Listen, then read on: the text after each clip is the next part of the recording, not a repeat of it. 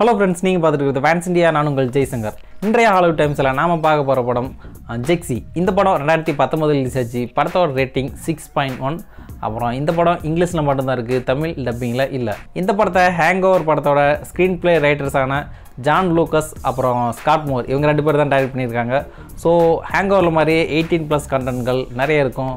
அதனால் குழந்தைங்களோட பார்க்குறத தவிர்க்கிறது ரொம்ப நல்லது. நீங்கள் ஓவராக மொபைல் யூஸ் பண்ணுறதை பார்த்துட்டு யாராவது உன்னோட மொபைல் மட்டும் வாயிருந்துச்சுன்னா ஏன் கண்டிப்பாக அசிங்கமாக திட்டுட்டான்ற மாதிரி சொல்லியிருந்தாங்களாம்.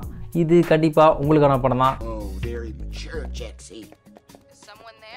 இந்த படத்தோட ஹீரோவான பில் தாம்சன் வந்து நோக்கியா செங்கல் செட்டு காலகட்டத்திலேருந்து இப்போ இருக்கிற ஸ்மார்ட் ஃபோன் காலகட்டம் வரைக்கும் தன்னை சுற்றி எவ்வளோ பிரச்சனைகள் நடந்திருந்தாலும் அதை பற்றியெல்லாம் கண்டுக்காமல் தாங்கிட்ட ஃபோன் இருந்துச்சுன்னா அதுக்குள்ளேயே மூழ்கி போகக்கூடிய பழக்கம் உடையவர். இவர் தான் உண்டு, தன்னோட ஸ்மார்ட் ஃபோன் உண்டு அப்படின்னு இருக்கிறதுனால இவருக்கு ஃப்ரெண்டு, கேர்ள் ஃப்ரெண்டு இப்படி யாருமே இருக்கிறதில்ல. இவரோட ஜாபும் பார்த்தீங்கன்னா ஆன்லைன் சம்மந்தப்பட்டதாக தான் இருக்குது. கிட்டத்தட்ட ஒரு ரோபோ மாதிரியான லைஃப் ஸ்டைலில் தான் வாழ்ந்துட்டுருக்காரு. ஹீரோவோட லைஃப் இப்படி போயிட்டுருக்க ஒரு நாள் மொபைல் யூஸ் பண்ணிட்டு போயிட்டு இருக்கும்போது எதிர்பார்த்தமாக கேட் மேலே மோதிடுறாங்க. அவங்க தான் இந்த படத்தோட ஹீரோயின். அவங்க மேலே அடிச்சோடனே மொபைல் ஃபோனுக்கு தவறி கீழே வந்துடுது. கேட்டுக்கு என்னாச்சு அப்படின்னாலாம் பார்க்காம மொபைலுக்கு என்னாச்சு அப்படின்னு பார்த்துட்டுருக்காரு. அதுக்கு கேட்டு வந்து நானும் நல்லா தான் இருக்கேன் அப்படின்னு கிண்டலாக சொல்கிறாங்க. உங்கள் மேலே அடிச்சிட்டில்ல, சாரின்ற மாதிரி சொல்லிட்டு இருக்காரு. அப்புறம் மொபைல் என்னாச்சு அப்படின்னு கேட்குறாங்க. இது ஒன்றும் பிரச்சனையே இல்லை அப்படின்னு மொபைல் எடுத்து காட்டும் போது சைக்கிளில் போயிட்டு இருக்கிற ஒருத்தர் வந்து மொபைலை அப்படியே தட்டி விட்டுறான். மொபைல் சுக்குநூறாக போயிடுது. அந்த உடஞ்சி போன பார்ட்ஸ் எல்லாம் எடுத்துகிட்டு ஹீரோ சர்வீஸ் சென்டருக்கு போகிறாரு. அங்கே இருக்கிற லேடிக்கிட்ட இப்படி தான் மொபைல் உடஞ்சி போச்சு அப்படின்னு காட்டிகிட்டு இருக்காரு. அந்த பார்ட்ஸ் எல்லாம் பார்த்தா அந்த லேடி வந்து இதெல்லாம் நிஜமாலுமே என்னோட மொபைல் ஃபோன்லேருந்து வந்ததா, இதுதான் உன்னோட வாட்சிலேருந்து வந்த மாதிரி ஃபீல் ஆகுதுன்ற மாதிரி அவங்க கிட்டலாம் சொல்லிட்டு இருக்காங்க.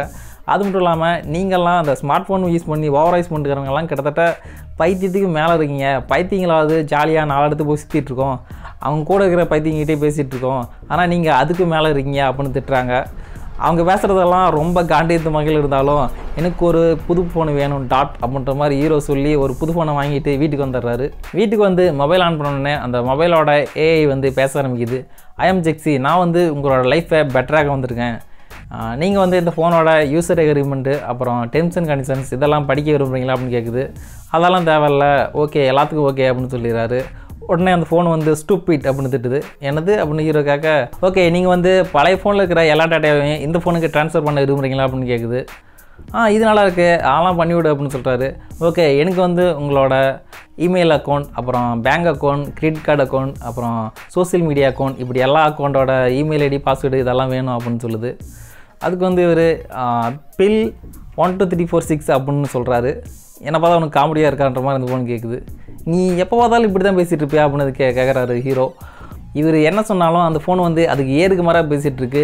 இவர் ஒரு ஹோட்டல்லேருந்து ஃபுட்டு ஆர்டர் பண்ண சொன்னால் அந்த ஹோட்டலில் ஆர்டர் பண்ணி தான் நீ தினமும் சாப்பிட்டுருக்க, அதனால் இன்றைக்கி வேறு ஒரு ஹோட்டல்லேருந்து சேலட் ஆர்டர் பண்ணுறேன், அதை நீ சாப்பிட்டுன்ற மாதிரி சொல்லுது. நீ என்னோடய ஃபோனு தானே, நீ நான் சொல்கிறதான்னு கேட்கணும் அப்படின்னு இவர் கேட்டால், நீ தான் யூசர் அக்ரிமெண்ட்லாம் எதுவுமே என்னென்னே கேட்காம எல்லாத்துக்கும் ஓகே சொன்னால அதெல்லாம் இது இருந்துச்சு, நீ தான் அதை கேட்கவே இல்லை, நான் இப்போ வந்து நான் சொல்கிறதா நீ கேட்கணுன்ற மாதிரி அந்த ஃபோன் சொல்லுது. அதையும் மீறி இவர் ஏதாவது பண்ணணுன்னு ட்ரை பண்ணால் உன்னோட எல்லா பாஸ்வேர்டையும் என்கிட்ட இருக்குது, உன்னோட எல்லா அமௌண்ட்டையும் க்ளோஸ் பண்ணிட்டு உன்னோட லைஃப்பையே ஸ்பாயில் பண்ணிடுவேன் அப்படின்ற மாதிரி பிளாக்மெயில் பண்ணுது. அது மட்டும் இல்லாமல் அப்பப்போ ஃப்ளோவில் கெட்ட வாரத்தில் வேறு திட்டிகிட்ருக்கு. ஆரம்பத்தில் இந்த ஃபோன் பண்ணுறதெல்லாம் ரொம்ப ஏடகூடமாக தெரிஞ்சாலும் போக போக அந்த ஃபோனால் பல நல்ல விஷயங்கள் நடக்குது. ஃப்ரெண்ட்ஸே இல்லாதவரோட லைஃப்பில் ஃப்ரெண்ட்ஸை உருவாக்கி விடுது. அப்புறம் அந்த கேட்டை மீட் பண்ணார்ல அவங்க கூட பேசுகிறதுக்கான வாய்ப்பையும் ஏற்படுத்தி கொடுக்குது. கிட்டத்தட்ட அந்த ஃபோன் ஆரம்பத்தில் சொன்ன மாதிரியே இவரோட லைஃப்பை பெட்டராகவும் ட்ரை பண்ணிகிட்ருக்கு. ஆனால் அது வந்து ரொம்ப நாள் நீடிக்கிறதில்ல. இவர் வந்து அந்த ஃபோனை அவாய்ட் பண்ணி போக ட்ரை பண்ணும்போது அந்த ஃபோனு பல சம்பவங்கள் பண்ணி விடுது. அந்த சம்பவங்கள்லாம் என்ன அப்படின்றது தான் இந்த படத்தோட மீதி கதை. பெருசாக ஸ்டோரி பற்றியெல்லாம் கவலைப்படாமல் ஒரு ஜாலியான காமெடி படத்தை பார்க்கணுன்னு நினைக்கிறீங்க, கண்டிப்பாக இந்த படத்தை பார்க்கலாம். அது மட்டும் இல்லாமல் இந்த படத்தில் வர அந்த லவ் ஸ்டோரியும் நல்லாவே இருக்கும்.